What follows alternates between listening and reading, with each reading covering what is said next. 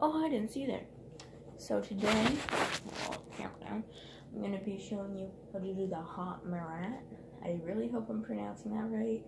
I've never actually heard it said out loud, I just see it. So what you gotta do first is, I'm back here again because you need to see my feet, and the camera doesn't like that.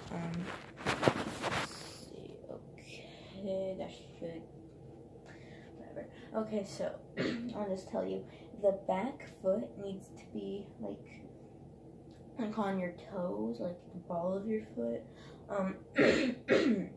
Sorry, my voice is really like, front foot, it is on the whole thing.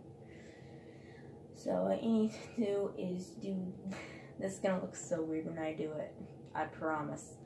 So you need to do this 7 times, 6, 7, then you go like, not quite above your head, just like right above your eyebrows, go like that, and then just go back to doing this.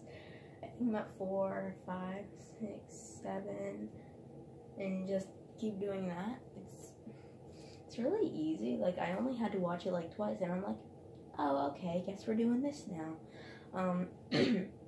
But that was the tutorial. I really need to get into harder dances so that I'll get more views.